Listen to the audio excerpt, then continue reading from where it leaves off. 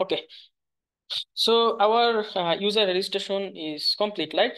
So our user registration is complete, but you saw that we used our cookies and we are actually setting up tokens. So why are we setting up tokens and why are we using cookies? So we have to store our authentication token somewhere to then we can verify our token. So why are we using authentication token and where are we setting up in our cookies? So if we go to our storage, so as you can know, our code, our JavaScript codes do not have permanent storage, so you cannot store data in your code. So there are multiple ways you can set up data. Our browser provides some storage. You can set up small data in your browser. So the browser provides three kind of storage. We have our local storage, our session storage, and our cookies. So what is the difference between these three?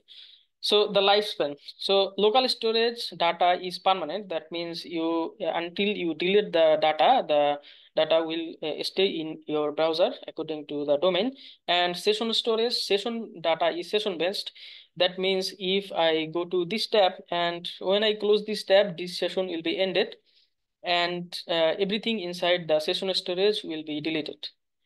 And cookies, we can set up expiration date in our cookies. Okay. Then we have our storage size. So for both local storage and session storage, we have 5 to 10 megabytes of data. And for cookies, we only have a limited storage that we have 4 KB per cookie. And accessibility, we can access the local storage data from our JavaScript code on our client side and same with the session storage.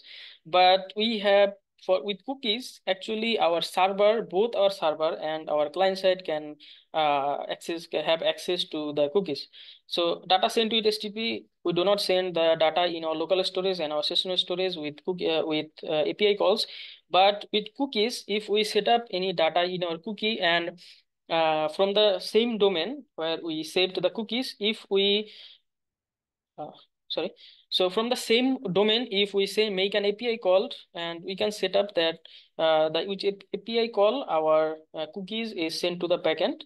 So that is another feature with cookies. And for use cases, long-term data storage, that means you want to save any long-term data, right? For example, for our e-commerce site, for our cart, right? So the user, when the user adds some product to our cart, we want to use our local storage. And for our session storage, we want to temporary session-based data, right? For example, I mean, we are in our UI, let's say we have a multi-page form, right? There are multiple steps in a form, and when the user enters the first form and first step and goes to the second and the third, and then suddenly he reloads. So after he reloads, if you do not handle it properly, the user will be back to the first form. So you can set it up in your session storage that which form, which step of the form the user is in, and then you can handle that. And if the user closes the tab, then you can delete it. So that is the use of our temporary session. And for cookies, we are using it for session management, authentication, and tracking. So we are setting up our authentication in our cookies. Okay, so what is API authentication? API authentication and authorization is user management process of verifying the identity of a user or application that is requesting access to an API. So to understand authentication and authorization better, you have to ask two questions. For authentication, you ask why. You ask who. That means who is the user, who is making the API call. If the user is registered or we have a user has access to our API. And for authorization, after the user authentication is complete, authorization is what other functions or features the user has access to. So that is how you simply explain authorization and authentication. And for API authentication, you can use cookie-based authentication. That means, as I said earlier, cookies are sent to server with each API call if you set it up properly. And for example, using the login information, the user tries to log in. Okay. The server creates a session with a session ID after verifying the using the supplied credentials. Okay, the browser sends a session ID. We can store this session ID in our cookie. So upon subsequent request, the session IDs on the client and server sides are compared. That means the cookie is sent to the backend with our API, and the backend can handle the authorization and verify the user. And the session is ended both client and server side if the user logs out of the application. Okay. Some advantages of cookies are very little space. Cookies are simple to use and apply. They also have the ability to revoke the validity. And some disadvantages would be cookies are vulnerable to XSS or CSRF attacks, and also contain sensitive information that the user, which makes them target for attackers. So we have to keep it in mind when setting up cookies. And we also can use authentication using tokens that, for example, our backend is sending us JSON web tokens or JWT tokens. And JWT tokens is most widely used application authentication method. And further, there are standalone tokens having usernames, roles, and right. That means we can set up our other information inside the token, our encrypted token.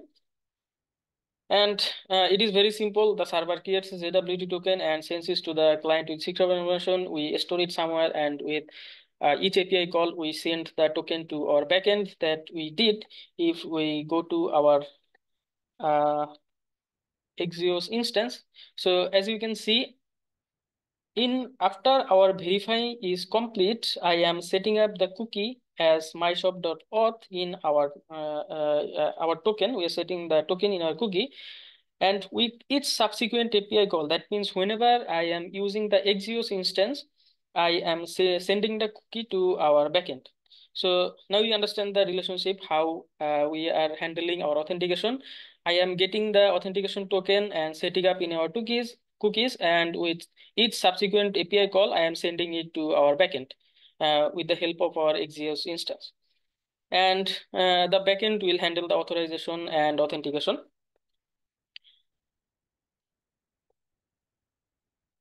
So if I go to our page and if we go to our console, okay.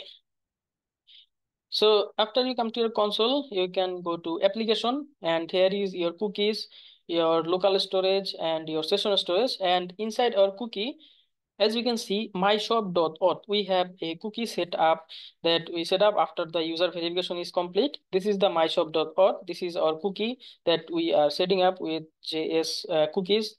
And then we are getting it from our cookies when making an API call. Okay, so that's how you integrate your authentication tokens. That's how you get your authentication tokens and you send your authentication tokens.